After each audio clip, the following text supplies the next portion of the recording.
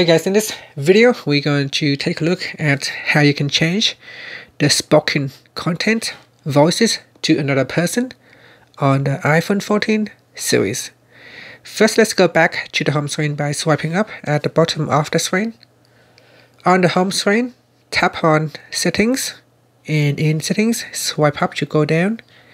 In here, tap on Accessibility, then we tap on Spoken Content. In here, we go down and tap on Voices. Now in here, go down to the language that you use. So for example, if you choose English in here, you can see there are quite a number of choices to choose from. You can choose Agnes, Alex, Allison, Ava, Bruce, and so on, so many to choose from. So select one of the voices that you want to use. And then you need to download the voice as well. Before you download, you can actually tap on the play button. I sure like being inside this and you can hear a preview of the voice.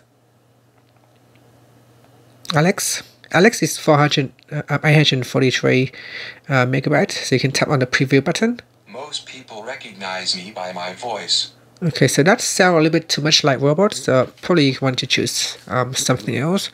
Maybe Fred. I sure like being inside this fancy computer. Okay, that's worse. So anyway, you can choose the one that you like.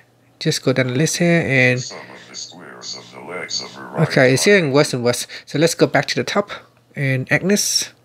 Maybe not. Maybe just... it's really hard to choose. Maybe we can choose Allison. Hello, my name is Allison. Hello, my name is Allison. Hello, my name is Allison.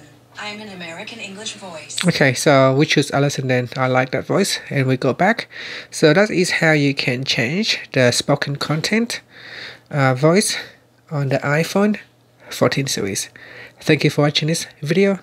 Please subscribe to my channel for more videos.